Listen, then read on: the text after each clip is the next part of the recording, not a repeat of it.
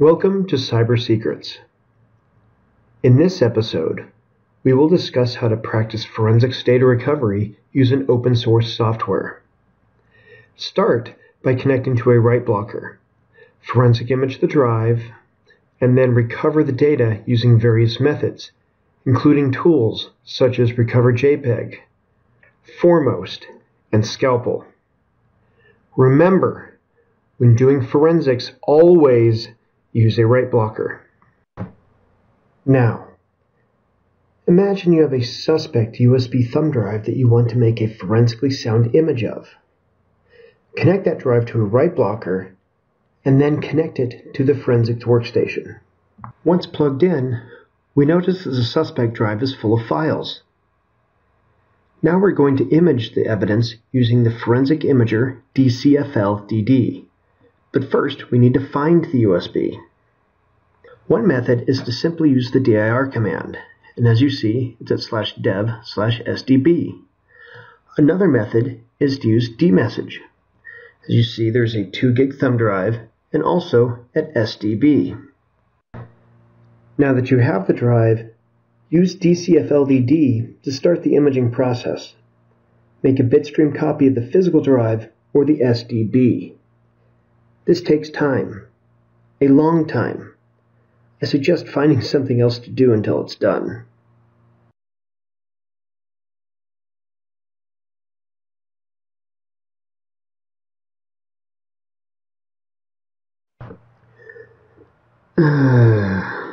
It's finally finished. Computer forensics can be a test of patience. Okay, let's verify the image after creation. Then make an MD5 hash of the image. I like to save the hash value into a file to help verify the evidence has not been altered after acquisition. This is a very important step.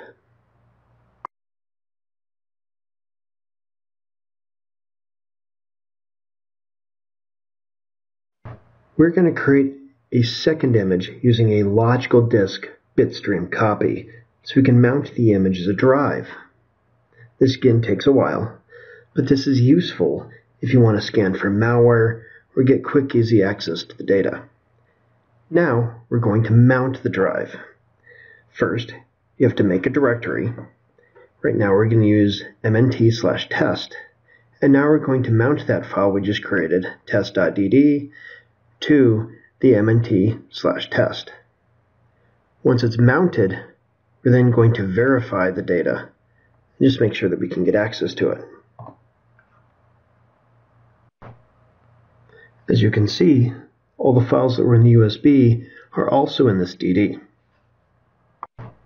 Now to get a better look, open up a Graphic File Explorer and navigate to the /mnt/test folder, or that mount point that we just created.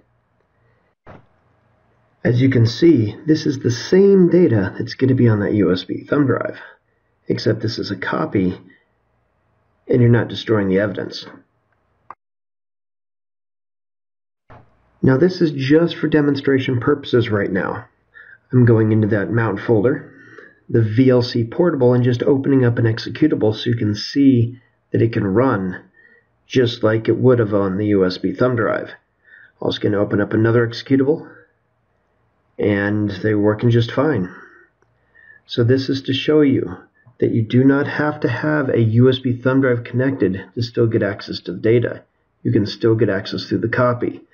So depending on what you need it for, this is a great, easy, quick method to be able to test the data that was on the suspect's thumb drive.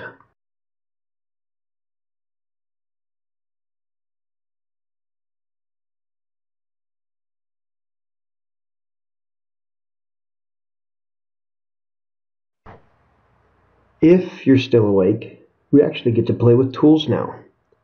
Recover JPEG is a data carving tool that looks at a drive or an image and carves out JPG graphic files. It is good at what it does, but it only grabs graphic files. The folder in the background is filling up with images, and these are the images that Recover JPEG was able to recover. But again, just as a reminder, it's called Recover JPEG, because it only recovers JPEG images.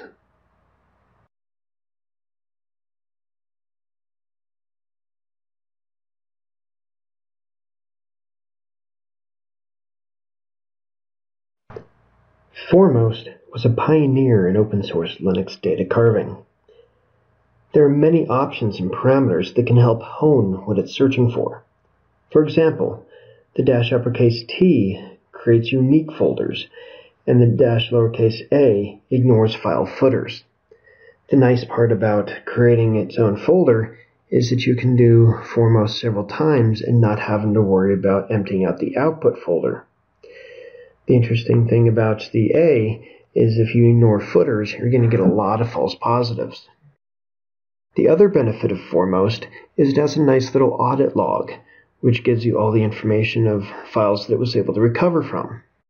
And as you see the numbers. But since I did the -A, again, you will have a lot of false positives. So we're going to go ahead and verify some of the graphics. And you see a lot of the graphics are not coming up because, again, they're false positives. Let's go ahead and look at JPEGs. The icons with pictures not showing up, false positives, but you can see the rest of the pictures are showing up.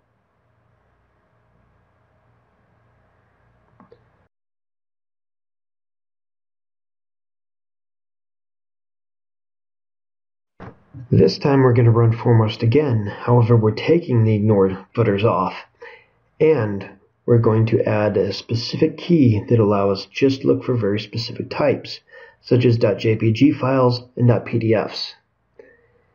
This is a little bit faster carving, but again, it's going to take some time. Time is pretty much all we have in forensics, so get used to it.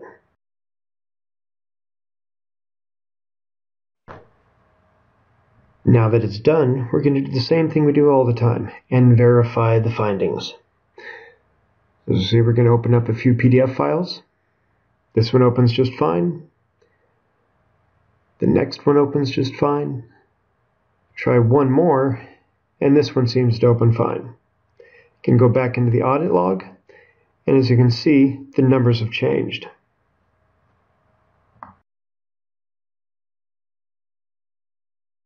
We'll do one last verification with the JPEG files. And compared to the last screen where there was a lot of images that were not coming up, this, almost every image is coming up as a full image.